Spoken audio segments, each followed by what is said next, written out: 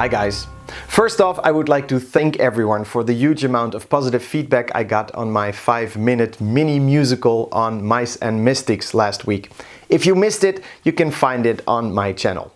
Now, this week the spacecraft JUNO finally arrived at its destination.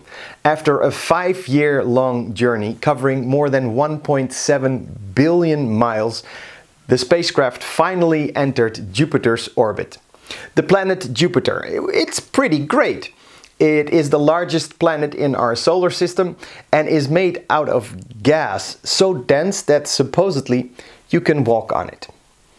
The spacecraft JUNO will orbit Jupiter 37 times in about 2 years and will study its composition, gravity and magnetic field, as well as search for clues on how the planet and the solar system was formed. This week I am playing a game in which each player gets to make his own planet. Taken straight out of the books of Antoine de Saint-exuperys, The Little Prince. This week I am playing The Little Prince, Make Me a Planet. In this game, players make their own 4x4 tile planet. The starting player flips over as many tiles as there are players, and after choosing one, he decides who goes next. The last person will get the last remaining tile, but gets to be the new starting player. The 4 corners will depict characters from the Little Prince universe, and they decide how you score.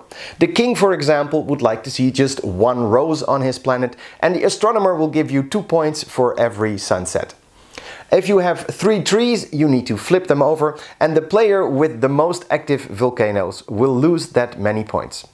The game is easy to understand and looks kid-friendly, but actively choosing who will get the negative tile with trees or volcanoes could cause some tension, and that's why in my family we house rule it, giving the last player an extra tile to choose from.